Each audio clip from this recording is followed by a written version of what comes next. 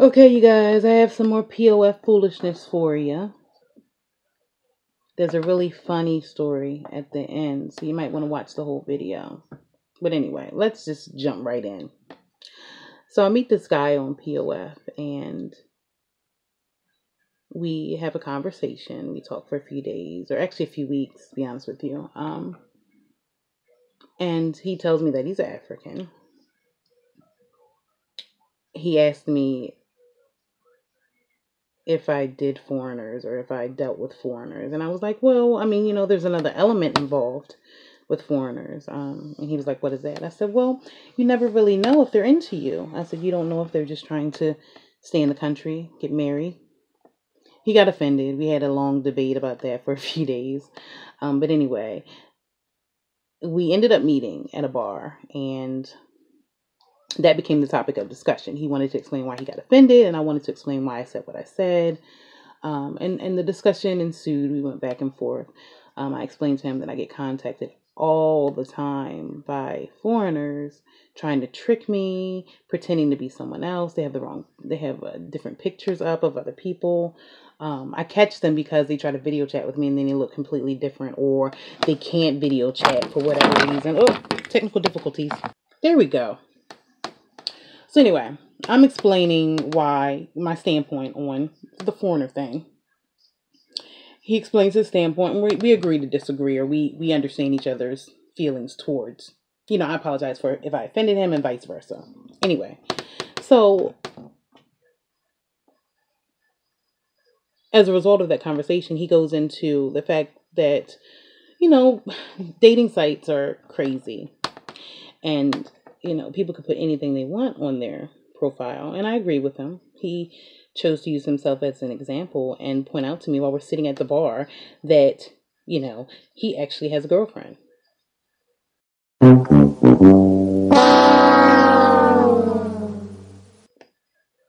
My jaw hits the floor in my mind, because his profile clearly states that he's single and he's actively in search of a relationship. So I'm pissed at this point. Not that I thought he was going to be my boyfriend after meeting for the first time, but, I was thinking there could be possibilities there. And he's sitting there all smug like ain't nothing wrong with it. So I'm like, okay, does your girlfriend know that you're here right now?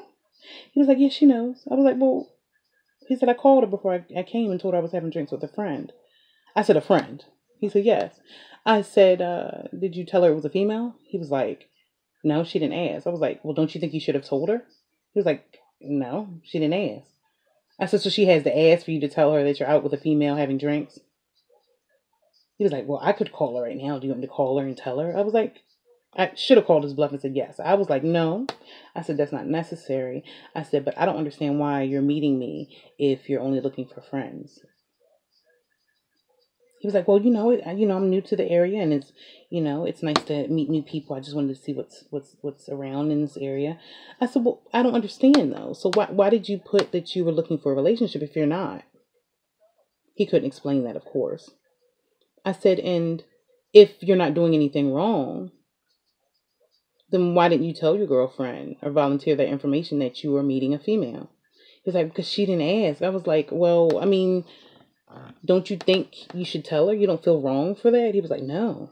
I said, would she care if you were with a female? He was like, no, she wouldn't care. And I'm like, well, I would if I were her. So I don't believe you right now. I think you're hiding something, which is why you didn't tell her you were with a female. So we go back and forth as to why he's not doing anything wrong. And we're just sitting in a bar having drinks. We're not doing anything. No, we're not, but it's cheating. He was like, you consider that cheating? I said, yes, because you were not honest with her. So anyway, we go back and forth, and he's being so smug about it. Just like as if he got over on her, but it's okay because she didn't ask and she wouldn't be mad anyway, and we're not doing anything wrong. But obviously you feel guilty if you did not tell her you were with a female. Not to mention, he claimed before we even met that he could only stay for a few minutes. He had to make a phone call. No, you got to get home to your girlfriend. That's what it is. You're creeping. Anyhow, so we go our separate ways. I think we met around 7:30, 8 o'clock, and by 9, it was a wrap. We only had one drink apiece. Um,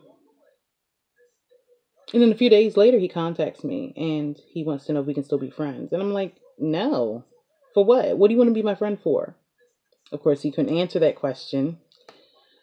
And then I proceeded to tell him that, I feel some type of way. I feel like it was wrong. I don't understand why you want to be my friend. I think you're up to something. I think you have ulterior motives, and I'm not going to be a part of that. I said, your profile clearly states that you are looking for a relationship and that you're single. I said, and you just play me. Like, you should have told me that before we met so that I could make a decision as to whether I wanted to meet you or not. You don't trick somebody into meeting you. And he was like, well, I could have been looking for any type of relationship. You didn't ask. You didn't ask me to specify. So I said, come on now. I said, so you're on a dating website. Your profile says you're single and says that you're actively looking for a relationship. But it's my fault because I didn't ask you what type of relationship you were looking for. I said, come on now. I said, don't do that. I said, so now you're going to try to make me feel guilty for the way I feel now. So anyway, I laid him out, and I haven't spoken to him since, and I don't plan on it. He better not contact me because I'm going to lay him out again. But the bottom line is, I don't understand who are these people?